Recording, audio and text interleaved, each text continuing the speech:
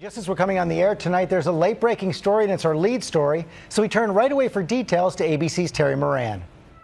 Sometimes an actor finds a role that just connects, the role of a lifetime. James Gandolfini, who died suddenly today at 51, was Tony Soprano. For 86 episodes over 6 seasons on HBO, Gandolfini seared America's eyeballs with his all-out portrayal of a New Jersey mob boss plagued by self-doubt and petty problems, yet capable of staggering and ruthless violence. With news of his passing apparently of a heart attack while he was in Italy, the world has not only lost an immensely talented actor, but also a cultural icon.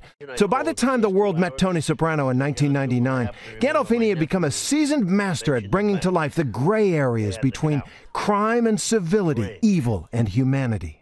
But the mob roles beckoned. He played alongside Brad Pitt in last year's Killing Them Softly, telling ABC's Cynthia McFadden he had to be talked into playing yet another tough guy. I didn't want to do another mob guy for a long time. And why?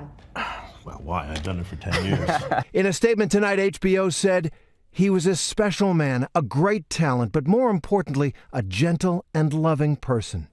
Now he is gone, leaving behind a wife and 2 children, including an 8-month-old girl.